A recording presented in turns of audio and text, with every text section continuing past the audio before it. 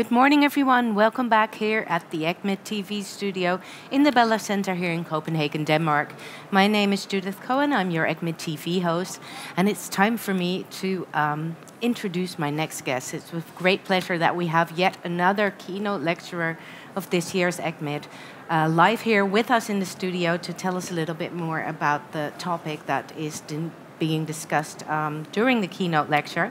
So next to me is Professor Tom Harrison, Professor of Infectious Diseases and Medicine in St. George's Hospital in the UK, London. Yeah. Welcome, Professor Harrison. Good morning. Great to have you here. If I'm informed correctly, yesterday was already your keynote lecture on cryptococcal meningitis. That's right. Yeah. How was it? How did you experience giving this lecture, and how do you feel that the audience experienced it? Well, I enjoyed the opportunity, obviously, to present a program of work that's been going on really for 10 to 20 years, so in front of a large audience. So, I enjoyed it. Yeah, because you just mentioned 20 years of research, because the name of the lecture was A Revolution in the Management of Cryptococcal Meningitis. Can you give us a little insight in how did it start 20 years ago? How did you get involved in this disease? Cryptococcal meningitis, just to explain, is a major complication of HIV infection. Yeah. It's one of the major reasons in which patients with HIV die, essentially. And it's been a huge problem, and not solved entirely by the fact that we now have treatment for HIV infection, antiretroviral treatment. Despite that, there's still many thousands of patients in Africa suffering, falling ill with cryptococcal meningitis. And the treatments historically have not been very effective, and especially they haven't been very available in Africa, and they've been too toxic to give in Africa. So that's really, and it's been a tragedy that patients are dying of this meningitis, because if they do survive, if we do develop better treatments, then they can go on to the antiretroviral therapy and lead long lives. So that's the problem we've been trying to address. Just to get the context right, is how many occurrences of cryptococcal meningitis are there in the higher income countries? Amongst the HIV patients? In higher income countries, because of antiretroviral treatment, the number of cases has decreased. It still occurs. And it also occurs, incidentally, in other immunosuppressed patients, so not just in HIV infected patients. In some parts of the world, it's more common than others. In the United States, actually, there are more cases than some other parts. And also in the Far East, there is cryptococcus in non-HIV populations. But the bulk of the global burden is in HIV, and it's in sub-Saharan Africa, Southeast Asia, South America. Yeah. So that's probably the reason why you also expanded some of the research towards countries who are more resource deprived, I imagine. Absolutely. That's where the burden of disease is, and that's where the need was for better treatments and treatments that were suitable, were feasible to deliver in those settings. Yeah. So how did that evolve, the research? Because you've been looking towards better treatments, different treatments, maybe different modes of action. Could you elucidate a bit? Just to try to explain a little bit then, essentially there are three drugs that are active. There's fluconazole, flucytosine, and amphotericin B treatment. So our program was trying to look at the best combination of those drugs and the least toxic combination of those drugs. So we built a series of initially smaller phase 2 studies where we looked at different combinations and different dosages. And we developed a technique whereby we could look at how quickly the drug combination cleared the infection from the cerebral spinal fluid. You understand, patients with meningitis, they have the infection in the spinal fluid that surrounds the brain. So when you do a lumbar puncture test to diagnose it, you can also take some of the fluid and see how many organisms there are, how many fungal cells per mil of the CSF. And we use that to measure the rate of clearance of infection on a particular dosage and combination of drugs. Does it also have like a predictive value? Can you also predict response? Patients who have a very high load of organisms when they first come to hospital have a poorer prognosis. Yeah. But it was also, as I say, a very useful marker. So we could do studies in maybe 30 patients per group, and get an idea of which was the best dose and the best combination. Yeah. So what made a revolution? What was the biggest change? Yes, it took a little time, but I mean, I think it's fair to say that the end result is a revolution, because the situation 20 years ago in Africa was that the most effective treatment, amphotericin B and flucytosine, was just not available, and it was too toxic to give safely in most African hospitals. And what the treatment they did have was called fluconazole. Very good, very safe treatment, but not strong enough treatment for the initial therapy. So, but using combinations, we've managed to cut back on the amount of amphotericin. We just give one very large dose of a liposomal form of amphotericin B now, which is much less toxic, really very few side effects. We combine it with high-dose fluconazole. We've gone up on the dose of fluconazole 3 times. You can do that safely. Yeah, we've shown that it's safe, just for a short period, just for 2 weeks. And the third drug, the flucytosine. And using that combination, it's highly effective, also very safe, and also practical to give, because there's only the one intravenous infusion, and the other treatments are tablets.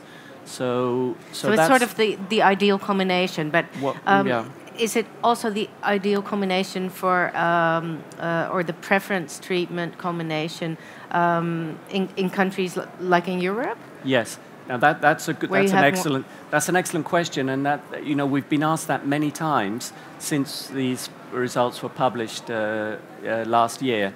I mean, there's no reason. I mean, our answer to that, and we have written about it, and the interested viewers can look at the articles we've written. So there's no reason to suppose this should not be a very effective and safe treatment, also in high-income country settings. But the results of the trial was designed for Africa, and the comparison was the standard of care in Africa, not the current standard of care in Europe and North America. So it's fair to say you shouldn't just directly interpret the results. No, because potentially the study population is different also. But I think it is an option for higher income country settings. There's no reason that it's not a lesser treatment, as it were. In fact, it's a combination of 3 drugs. So it's a triple therapy combination, And concerning because I assume that the study showed that there was efficacy, there was a favorable safety profile. Can you say anything about the prevalence? Has it changed, or the duration of disease, or morbidity or mortality outcomes? Well, we can say that progress is making in kind of the real world setting. The trial that preceded the regimen I've been describing is from the Ambition trial. Prior to that, we'd done an slightly earlier phase 3 trial called ACTA, which was kind of a halfway step to the Ambition.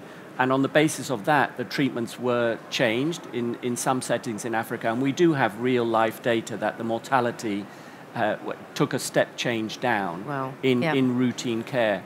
So the prevalence, the incidence of this disease is that's a longer-term challenge.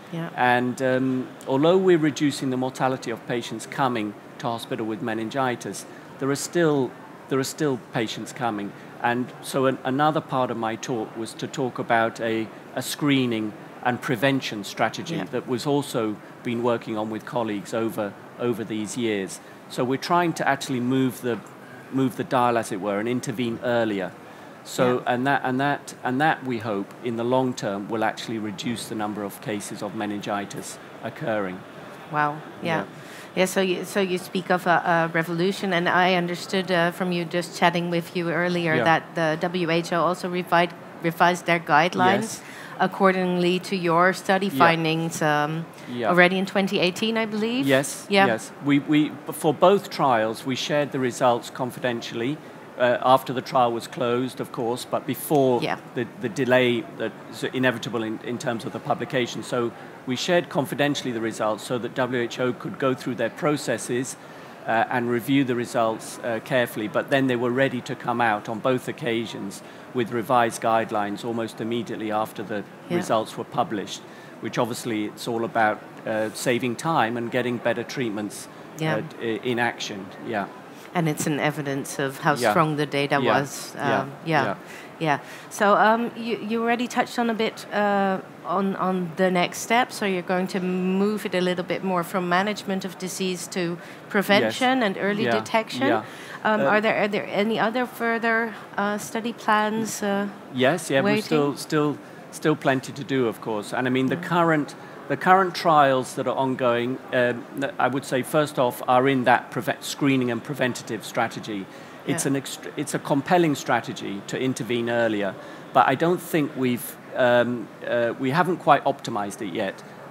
So we can screen patients before they get sick with a blood test and find evidence of this cryptococcal infection. There's an antigen from the cryptococcus organism you can detect before patients get sick. But then maybe patients with late-stage HIV who are at risk, maybe 5% might test positive, and then you treat those. But I think we still need to find the best treatment for those CRAG-positive patients, we call them. So there are 2 ongoing trials, actually, looking at more effective antifungal therapy for those earlier stage patients. They're both in progress. So that's very important work that's ongoing right now. There are many other things. I mean, I think the 3 drugs I've talked about, I think we've just about come to the end of the road of optimizing how to deliver those. So now it's a question of if there were new drugs on the horizon, or if there were ways of manipulating the immune system in a specific way for particular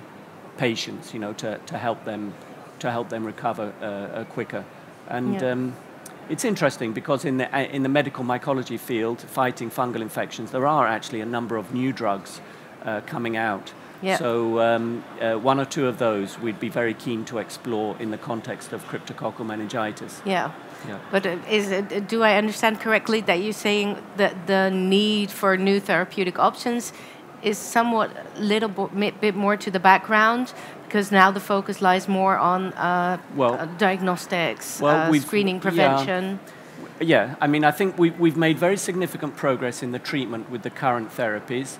Now we want to intervene earlier through the prevention strategy. So I think that's our focus, If a new drug comes along, we'll always be looking to explore it. And we still have, in the Ambition trial, this is a bad disease. There's still 20 to 25% mortality. So some of that could be addressed by earlier intervention. Some of it is not due to cryptococcus itself, because these are patients with severe immunosuppression with HIV. So they're also susceptible to all the other complications of late-stage HIV. So that particular patient population will never be able to reduce the mortality to 0, but we're still wanting to reduce it further. Of course. So enough to do still, but major steps have been taken already. It's wonderful to hear. Well, thank you so much for elucidating this for our viewers some more, and thank you for taking the effort to come here and do so. Thank you so much. My pleasure. If you want to look back at the keynote lecture Professor Tom Harrison gave, look it up. It was held yesterday on April 16th at 11 o'clock in Hall A. So once this comes on demand on the online platform of ECCMID, you can still watch this interesting keynote lecture. We will take a small break, and we will be back here with ECCMID TV at the clock of 11, when we will be inviting the president-elect of the Trainee Association of ECCMID and some of the outstanding TAE awardees. So please come and watch us then. See you at 11.